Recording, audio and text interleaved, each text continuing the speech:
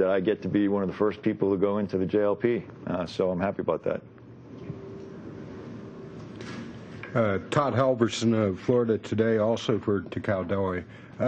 Could you describe for us the intricacy of transferring the logistics module out of the payload bay and up to the station? I think there's some unusual twists and turns that take place, and I'm wondering how it feels for you to be the guy who was chosen and gets to put the Japanese nation on board the space station.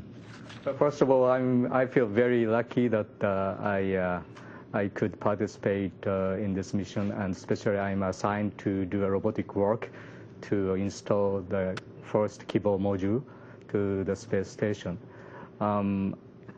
Talking about this task about installing the Kibo module, so we will be raiding the Kibo with a shuttle robotic arm, but it's passing very close to the OBSS, the boom sensor system.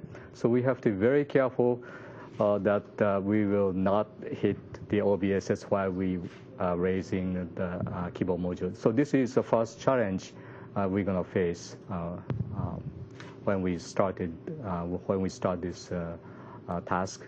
Then the computer will carry the this JLP, the Kibo module, to the node 2. So we'll be watching, make sure that everything is clear while this the Kibo is moving toward on top of node 2. Then at the end of the task, the Doma and I are going to install this Kibo module manually onto the node 2. So it's a very delicate maneuver, and an inch of error is the thing only allowed.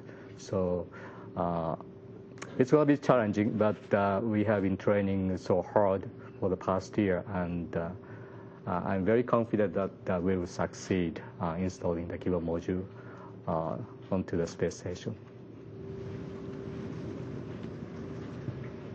Thanks, Bill Horowitz, CBS, with two questions. One, could one of you tell me who is operating which arm for which task? Because I was looking through it today, and I'm not sure I know that. And then I have a